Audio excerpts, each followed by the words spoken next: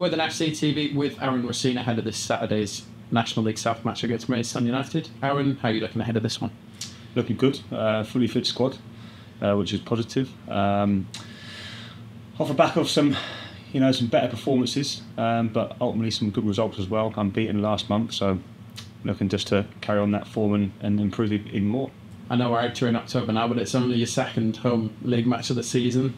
How big of an occasion is it? Do you feel it's going to be ahead of it, in front of obviously the new stand that's opening as well here at Woodside? So yeah, I think that's the big anticipation of everyone. I think players, staff, all fans. So it'd be nice to get the stand open and play a home game in front of it. But ultimately, it's just another game to sort of showcase ourselves, especially at home, and look to get the 3 points. And it was another big occasion last time you faced Maidstone here in the playoff semi-final just a few months ago.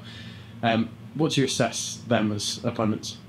Looked at their clips recently this season. Not much has changed from last year, so we're expecting sort of similar style of play. We've got a few new personnel in, a few players have left, and some new guys have come in. So done our research, watched them, but ultimately it's about us. And if we turn up, we should hopefully get the 3 points.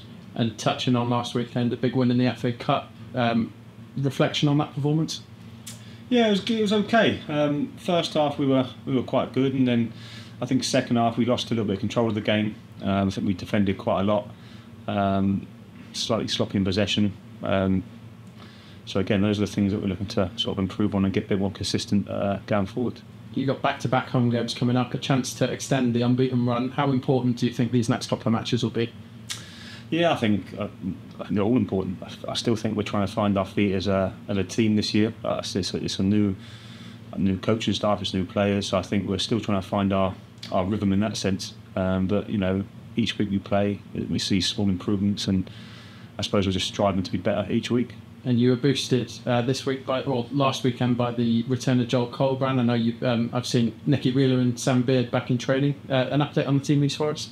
Yeah. Like I said a minute ago, it's a fully fit squad. So headache of choices, but a good headache.